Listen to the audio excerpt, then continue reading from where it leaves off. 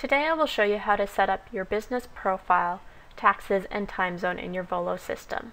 To start, log yourself into your Volo. And to begin setting up your business profile, click on the Setup tab. Here it will open you up to your business profile. To start, you have to enter your logo. To resize your logo so that it fits in your Volo system, open your logo up in Paint, select Resize, select Pixels, and from here you can resize it. You can make your logo as long as you need it to be, but it can only be a maximum of 150 pixels tall. Click OK and select Save. Here in your Volo, if you click on Browse, you can find your logo and open it into your system. From there, enter your business name, the name of your primary contact, your address starting with street, city, province or state, country, and postal code.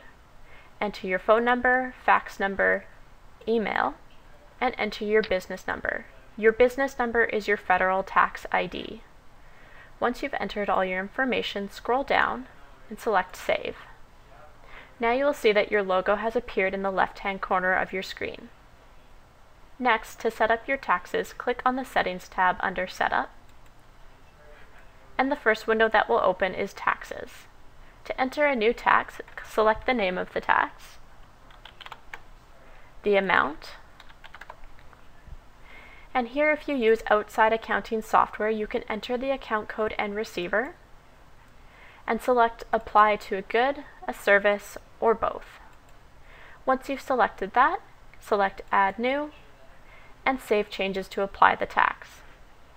To set your time zone, click on Club Settings, and select the time zone you are in from the drop-down box. Under Club Settings, you will also see that you can select Self-Registration. This will allow new members to log in through the member portal and register themselves at your facility. You will also notice there is a box for account codes for payment types. This is to be used if you're using outside accounting software like QuickBooks or Simply Accounting. You can enter the codes in now, or you can come back at a later time and enter them in. Once changing any existing information or entering any new information, make sure you click Save.